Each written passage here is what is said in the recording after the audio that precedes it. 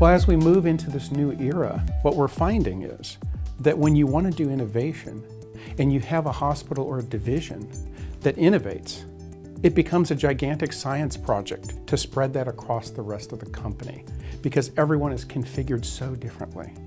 So what we're about to do is go from, I wouldn't say Wild West, I'd say a lot of heavy innovation locally in the clinical realm to now more standardization.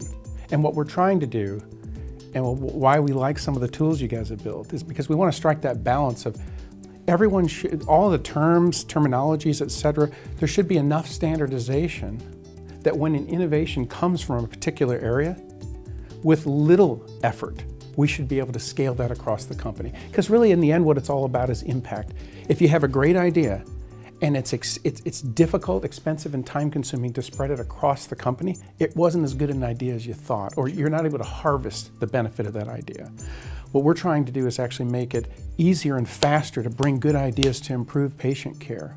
Because the sacred task of caring for our families, because all of us, is entrusted to us, and we've got to figure out how to actually support innovation and not have it be top-down controlled, but at the same time have enough standardization that we're able to actually have that benefit go to 6% of all health care. Acute care in the US is HCA.